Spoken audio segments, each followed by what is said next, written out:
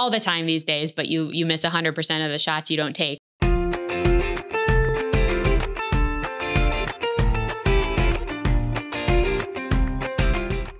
Hi, everyone. It's Kara Goldin from The Kara Goldin Show, and I am super thrilled to have our next guest here. We have Emily Groden, who is the founder and CEO of Evergreen. And if you are ever wondering if things really do need to be a certain way, you are going to love this episode. Emily, as I mentioned, is the founder and CEO of Evergreen, whose frozen waffle business idea started after watching an episode of Chef's Table on Netflix, good old Netflix. So we have to thank Netflix for that. She was a corporate lawyer before following her curiosity and decided to take her idea for a better waffle to the masses. And I cannot wait to hear more about her journey thus far. I know a little bit about her journey. Otherwise, I wouldn't have invited her on here to share it. But it's super interesting. And I think we can all learn some amazing lessons of hearing how she started the company and how she's scaling it and really defying the status quo. So welcome to the show, Emily. Thank you so much for having me. I'm so excited. Absolutely. So you're based in Chicago. Share a little bit more about who was Emily growing up? Emily growing up was that 10-year-old girl who was walking around telling people that she wanted to be a corporate lawyer. I'm not kidding. When people asked me when I was little what I wanted to do, it wasn't just even lawyer, it was corporate lawyer. Clearly, I had no idea what that was. My dad was a corporate lawyer and we were and are very close. And so I just kind of assumed, he loved his job. We're very similar. I will love being a corporate lawyer. And so I plotted my kind of life accordingly. I went off to college. I majored in psychology, which was pretty applicable to, whatever profession I wanted to pursue. After college, I worked in litigation consulting for 3 years and I applied to law school. And I started at Harvard Law School in 2012. And again, knowing I wanted to be a corporate lawyer, took every corporate law class that Harvard had to offer. And by the time I got to my third year, there were literally no corporate law classes left for me to take. And I looked around and I saw that Harvard had this food law and policy clinic. And food had always been my true love in life. I was an athlete growing up, and I think my favorite part of being an athlete was that I got to eat as much as I wanted, and I was always thinking about what my next snack or my next meal was going to be. So when I saw this class, I figured, what better way to spend my third year of law school than studying food? And I loved the material. We learned about food waste and food insecurity. And it was the first class where the reading felt like pleasure reading to me, not like assigned reading. And you might think at this point that the writing was on the wall, that I might have realized I should pursue something other than corporate law, but completely ignored those signs and continued on my merry way. I moved to Chicago after I graduated and I joined a large law firm practicing mergers and acquisitions like I had always planned. But very quickly realized that mergers and acquisitions was not what was getting me out of bed in the morning. What I did love and continue to love was food. And I spent a lot of my time outside of work in the kitchen, cooking or baking or, watching TV, but it was always food related or reading, cooking magazines or listening to food podcasts. And as you alluded to, there was one fateful night.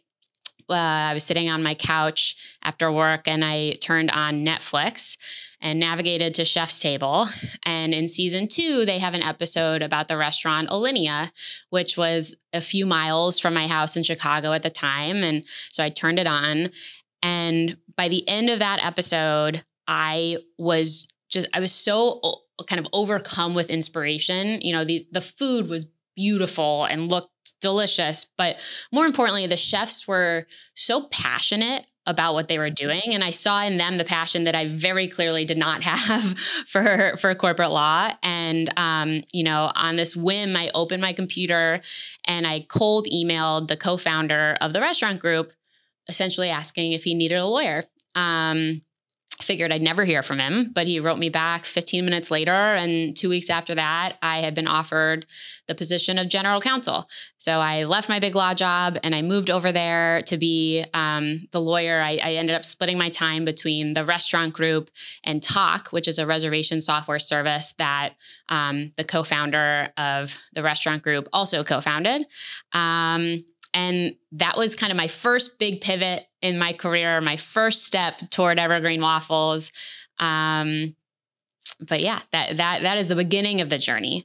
And, I got there and I figured like, this is the pinnacle, right? For a lawyer who loves food, can't imagine a better career than getting to rub shoulders with some of the best chefs in the world. And I did love it. But I never wanted to stop learning about my love, which was food. And so, I still was watching food TV shows and reading food magazines and all that. And one night when I was driving home from work, I was listening to a podcast about food, and it was talking about the frozen breakfast market, which I'd never really thought about before.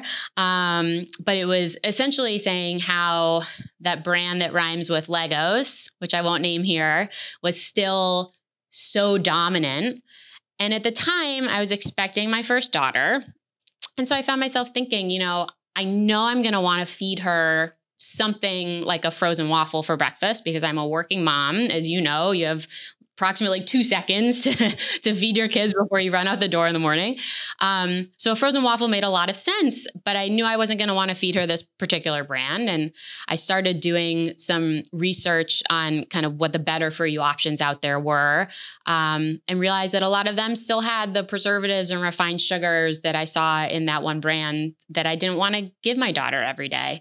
And that's kind of the first time I started thinking about frozen waffles. And I got home, I Amazon Prime myself a mini waffle iron and started playing with recipes in my home kitchen. That's wild. I want to ask you, so Alinea, for those of you who are not familiar, is an amazing, amazing restaurant in Chicago. And so Nick is the founder? Yes. So Nick co-founded Alinea with Chef Grant Achatz. Okay. And they are really famous for questioning the status quo at every turn. So, when they were opening Alinea, they would ask questions like, why does food have to be on plates? And so Alinea's famous dessert course is dessert that the chefs come out in a parade, choreographed to music, and they paint your dessert directly onto your table. Oh my gosh. And that mentality really pervaded everything at Alinea. Even my work as a lawyer, which I think had a big hand in my deciding to be an entrepreneur myself, because, I would come to Nick with a contract and he might ask me, why is this contract so long? And the answer better not have been because that's the way things are done. This is the standard form. That was never the right answer to give him, because he always wanted to find a better, more efficient, more creative way to do things. And that was really my first exposure to a true entrepreneurial mindset, because you don't necessarily learn to think about things in that way when you're in law school or when you're working at a big law firm. That's amazing. Well, I love the fact that you worked for a founder, but also a founder that wasn't afraid to test the status quo, because I think that you jumping in to start Evergreen, and this is, it sounds like you learned some amazing things from him around, looking outside of the box. I think part of the challenge for so many people when they start a company is that they're off doing amazing things, like as you were, and then they sort of learn to follow the rules, right? And then right? And it's hard to kind of break rules, be creative, think outside of the box. But I think that getting your training wheels, so to speak, in the food industry, working under somebody like that sounds just amazing. And obviously, he has an amazing product and an amazing restaurant group. And so I think that's super, super cool. So getting into the Evergreen story, when when you had this idea, so you're playing around, you've got your waffle maker, and you're obviously you've got your child at home. You just had one at that point, right? Correct. Yep. Yeah, just one at that point. So what were the key things that you were thinking that you wanted to see in this product, and what was the hole that you were really filling? For me, what was missing from the market was a product that looked like something I might make from scratch at home if I had the time. Because every waffle I was seeing in a box had these kind of extra ingredients that I wouldn't find in my home pantry, preservatives, stuff like that. And that really kind of blew my mind because the freezer is a natural preservative. So for frozen products, you don't need those extra ingredients. So for me, number one criteria was everything in there had to have a purpose, a nutritional purpose. I had to pronounce it and not have to Google it to figure out what it was. But what I ended up doing, practically speaking, because I was working out of my home kitchen, was I opened my pantry and I pulled out all the most nutritious ingredients that I could find. So whole grains, I grabbed honey instead of refined sugar. I, pulled out our almonds because I wanted a little extra protein in there. And then, opened my fridge and pulled out fruits and vegetables, and then grabbed some spices as well. I wanted it to be a really simple, streamlined ingredient list full of things that have been around for a really long time. I didn't want to respond to any particular fad diet. You never know how long those are going to stay around for. One of the things that I learned in law school, we that clearly stuck with me was we were looking, at the low fat diets of, the 80s, 90s. And clearly that's been replaced by the next thing. And so I didn't want Evergreen to respond to any particular diet. I wanted it to, be a product just full of really good ingredients that have stood the test of time and will continue to do so. That's incredible. So you have this idea for a product. What was kind of the next step? Like, how did you figure out how to actually produce this product in a way that would be available to stores? It's interesting because your experience was in food and you had obviously, taken some classes, et cetera, but you hadn't taken a physical product to the stores. And you had worked in the restaurant industry, which, was serving food. You weren't doing that, but how did you go about thinking about, finding the right people to actually produce this product, package the product, et cetera? Yeah, it's funny you say that because I've had a number of people say, "Oh, well, this makes sense. You had experience in the restaurant industry." And I'm like, no. Being a lawyer for a restaurant group is very different than making your own product and getting it onto grocery shelves. I went back to work after having my daughter, and I very quickly realized that you have very little headspace for side projects when you're working full time and you have a newborn. But this was becoming an itch that I really needed to scratch. And so I walked into Nick's office in January 2019. And my husband and I talked about this ahead of time. And I was like, look, there's a decent chance that I get fired when I ask him this question. And we decided that was okay. So I walked into Nick's office and said, look, I really want to start a frozen waffle company. And remember, I'm saying this, the owner of a 3 Michelin star restaurant group. I was so nervous that he was, if not fire me, at least going to laugh at me. And he did neither. But I said, I would really like to drop down to part-time to try to bring this to market. And I have to give him credit for it. He said, look, as long as you can do our work in 3 days a week, you can do whatever you want on the other 2. And again, I think that's, a true entrepreneur, right? Thinking outside the box, how to make this work.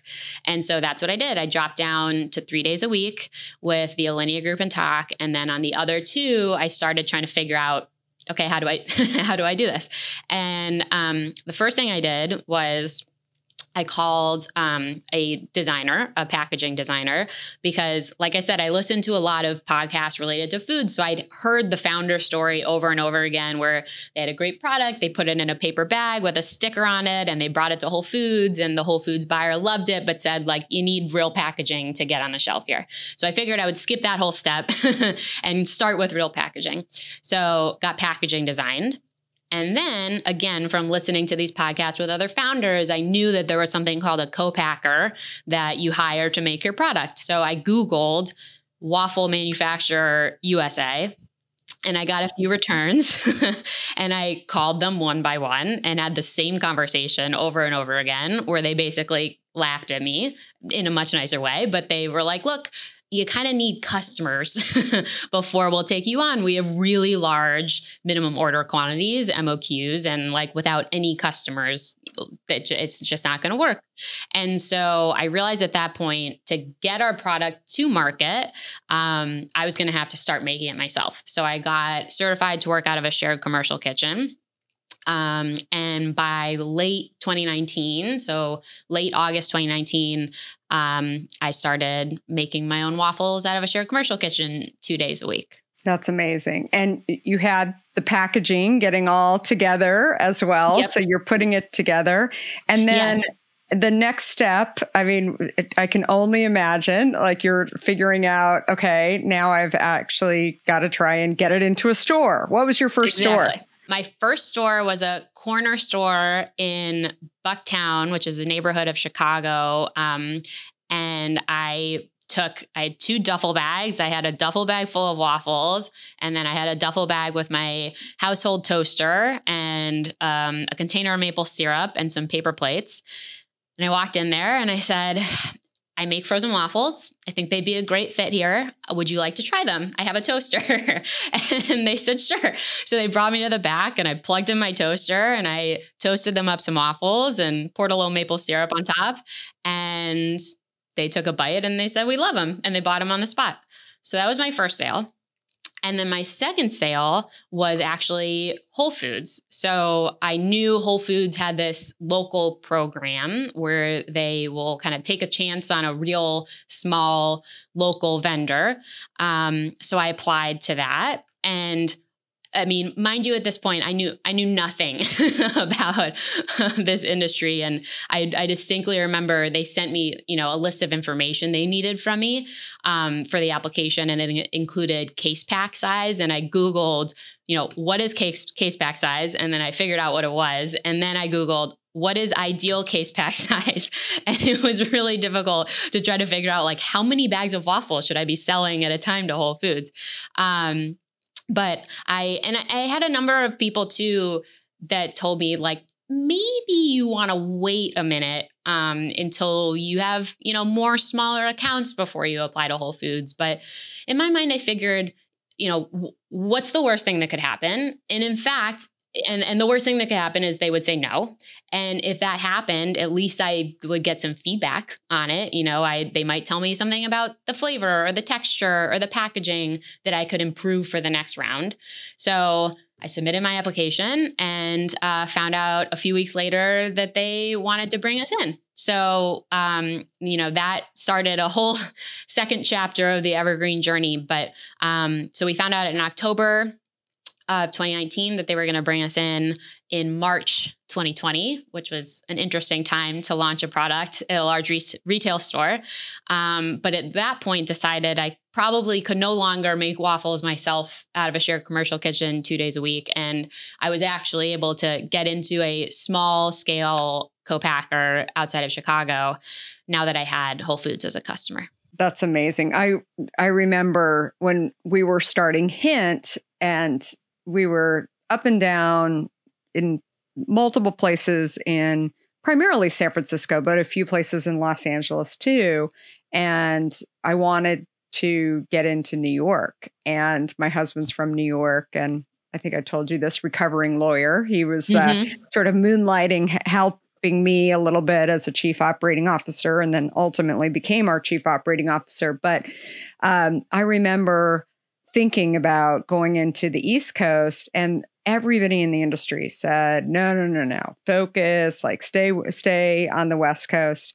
And my husband's thinking was, if we go to the East Coast right away, I mean, it's a big move. We're going to spend some money, but we're going to figure out whether or not we're going to fail, right? Like whether or not this has legs to be a product on the West Coast and on the East Coast. And I think over time, actually, those markets have, been a lot closer in terms of who the consumer is. But almost 17 years ago, it was such a different consumer. It was much more, earthy, crunchy in San Francisco, artsy than it is. Anyway, I think that it's an interesting thing, how you thought about what's the worst that can happen in going into these places. And I think more than anything, so many people will have opinions on things, and whether or not they're actually correct, I mean, it's just their opinion, is really what I've learned in my journey. So did you make any mistakes on that first packaging? For the Whole Foods launch, yeah. you mean? Yeah. No, I put in a lot of long hours at my manufacturer. And that became a habit that I couldn't break over the next year when I was with them. I went to every manufacturing run and they would do a double shift. So I'd set my alarm for 3 a.m. I would drive the 35 minutes there. And then I was there until they packed the last waffle at 8 p.m. And then I'd go home. So it was a very long day. And then usually they would do it a couple of days in a row. No, surprisingly, we actually, like, the launch went off without a hitch. Like I said, I was there for every minute. I tasted it for that whole first year. There was not a batch that went out where I didn't taste a waffle from it, because I was so obsessed with making sure the quality was where I wanted it to be. I love it. Yeah. But no, we hit the deadline. I will never forget when that first PO came in and, like, my jaw dropped, because it was, up until that point, I could make 48 bags of waffles a day by myself. Mm-hmm. And then that PO came in and it was, I mean, I can't even calculate how many orders of magnitudes larger it was, but I couldn't wrap my head around that we were going to make all that, but they did. On the actual packaging, did you have to make any adjustments from the first package, or was it pretty close? Our packaging is still the same as it was when we launched, and we are thinking about a slight refresh because we have never changed anything. That's awesome. Very, very good. What's been the hardest part of your journey so far? There've been a lot of hard parts. And it's funny, I had a call shortly after I launched at Whole Foods. I had a call with someone who had built up their own brand and had sold it off, and it was wildly successful. And I will never forget, he told me before we started talking, he was like, I just want to say, this is a really hard business. And if, it looks super sexy and fun from the outside, but when you're in it, it's really, really difficult. So if you're not willing to give it 150% of your time, and if you're not the kind of person who can roll with punches, like, do yourself the favor and don't even start. And that was really good advice, because this is a industry full of challenges. For me, I think the biggest one has been just the manufacturing piece. When you, and you know this all too well yourself, but when you create a product that's different, it's really hard to find somebody to make it for you and to your standards. So for us, we're putting fresh fruits and vegetables into a baked good, and there aren't a lot of bakery types that are set up to handle fresh fruits and vegetables. So, like I said, we were really lucky to find a small manufacturer outside of Chicago to work with for that first year that we were in Whole Foods in the Midwest. But I was there for every minute to oversee the process to make sure it met my quality standards. And towards the end of that year, I knew we were taking on a few new accounts and we were going to outgrow that manufacturer. And so I decided I don't think we're big enough yet to get our foot in the door at one of these really large scale, high quality manufacturers that have, the SQF level 2 or level 3 food safety certifications. And that's really what it was going to take for me to be comfortable and to step away from the manufacturing process. So I figured, let's bridge this gap between small manufacturer and large manufacturer by self-producing. So I found a space outside of Chicago, and where I'm actually sitting right now. And we built out our own kitchen, and we have a warehouse and a really large freezer. And for the year, kind of the whole calendar year of 2021, we self-produced out of here. And it's really difficult to self-produce. I add into this the wrinkle that when we opened this facility, I was 7 months pregnant with my second daughter. But there were many nights, between 7 and 9 months pregnant, that I was standing here at 3 a.m. making waffles to meet a PO that was getting picked up the next day. And it's funny, you look at something on the shelf, and I always used to do this too. I think you take for granted how much work goes into every product that's on a shelf at a grocery store. But I mean, the number of hours I spent here while just enormously pregnant, and I developed carpal tunnel from using my hands and cleaning so much, and I had really bad sciatic nerve pain from being on my feet all day, and it was really really hard. And I decided shortly after I had my daughter that, while we were now up and running really smoothly here, I had a team of people that I loved and were super reliable and made an amazing product. And I was never going to question the quality of the product that came out of here, because I could oversee it every day.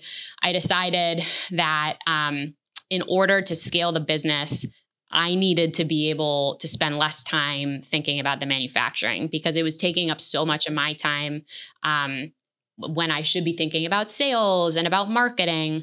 And so I started at that point looking for another co-packing partner, who was that larger scale, high quality, food safety certified type.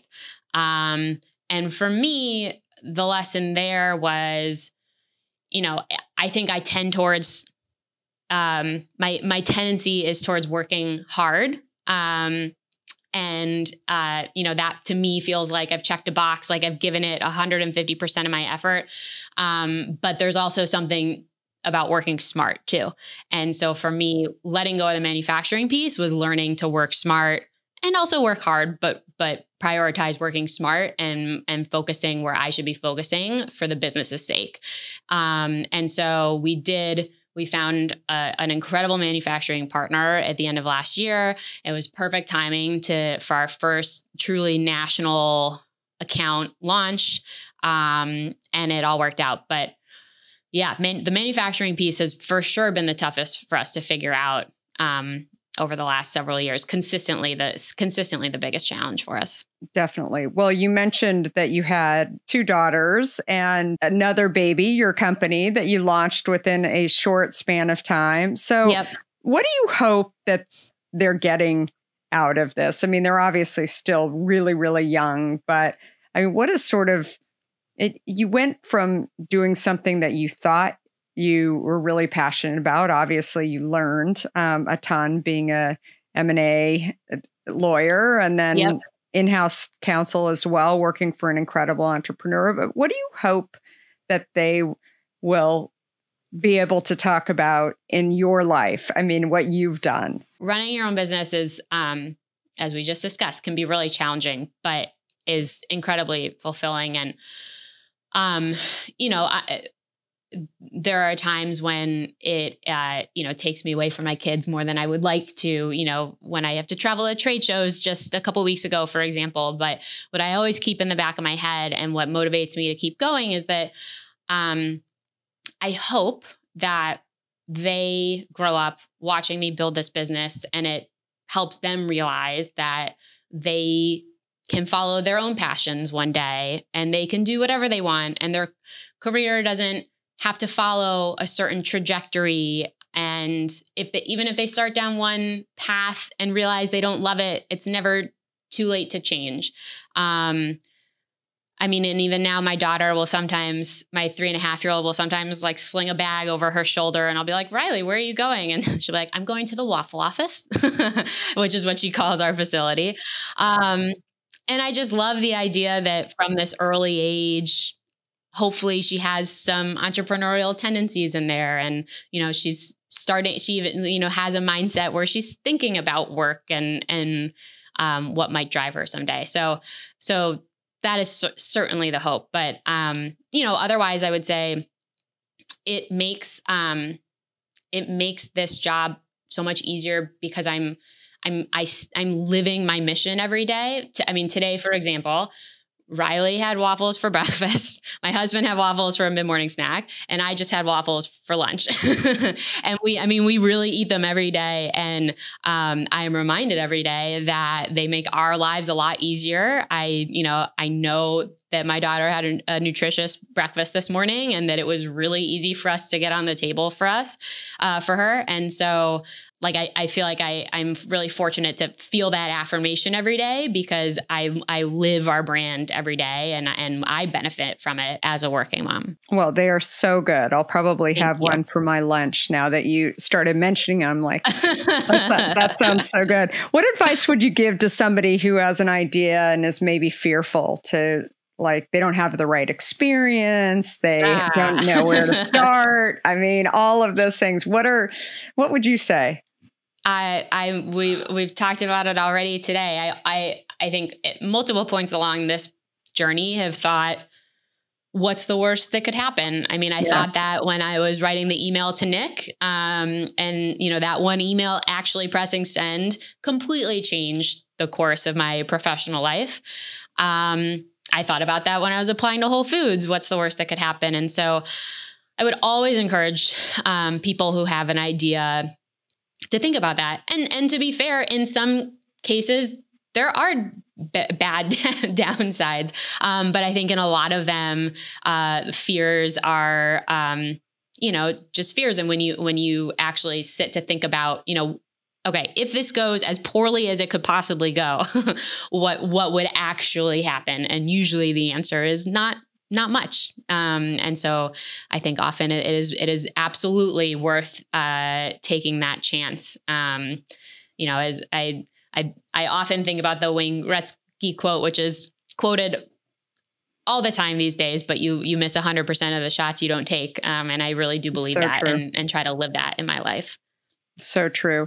So share a story about a challenge or a failure along the way. You talked a little bit about some of the things that were surprising to you, or I guess the hardest part of the journey, but I'd love to hear if there's one specific thing. What one point along the journey, things didn't go the way that you wanted them to go, and you really learned some great lessons from them? I will go back to the manufacturing piece and opening our own facility. I plan to be here for a long time, having our own facility up and running and self-producing. And it's funny too, I've had this conversation at length with my husband, among others, but I think that my tendency would have been to put my head down and try to grind it out here and figure out, invest a lot in equipment and invest a lot in people, and not, quote unquote, give up on self-manufacturing here. But it would not have been the right decision for the business by any stretch. We would not have been able to scale as quickly. We launched this January with Sprouts nationally, which is an incredible retailer, and it quadrupled the number of stores that we were in. But realistically, it would have been extremely difficult, if not impossible, for us to have succeeded in that launch if we were self-producing here. And it would have meant that I was pretty much never home.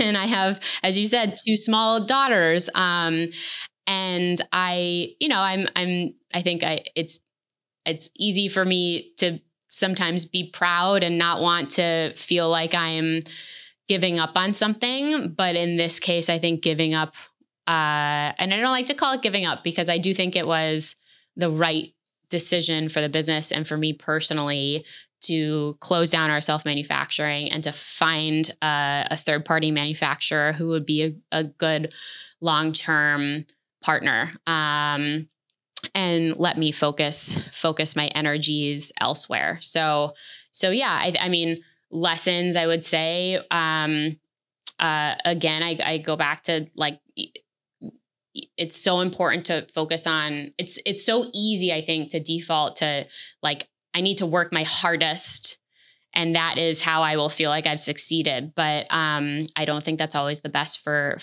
the individual or for the business. And so to figure out a way to work smarter is incredibly valuable. So true. You figured that out early on, before you got too deep into the business too. Yep. So really, really smart. So I love your story, Emily. It reminds me a lot of my own early days of Hint for sure. And I never planned on being an entrepreneur, but just saw a huge hole in the market as well, like you have. And so it's great to see you going and doing something that you really believe in and have a mission behind it and passion, and being able to do this while starting your family too is just really, really awesome. So where do more people find out about Evergreen? And definitely go into stores like Whole Foods and Sprouts and others too. But where's the best place for people to find out about Evergreen? Sure. So, well, I first want to say, having read your book and listened to other episodes of your podcast and knowing your story, you're such an inspiration, especially for me as a young mom who's trying to build her business at the same time. I loved reading your stories, and you're so honest and vulnerable in your storytelling. And it's really motivating for someone like me. So thank you so much. Thank you. But Evergreen, people can find, we are sold nationwide in Sprouts, like I mentioned. They have, I think, 377 locations now. If you're in the Midwest or the New England area, we're in Whole Foods around there. In the Midwest, which is, as we mentioned, is my hometown, we're at a bunch of retailers around Chicago, Illinois, Wisconsin, Michigan, et cetera. And then we are also sold, we ship nationwide on dry ice via our website, which is shop.eatevergreen.com.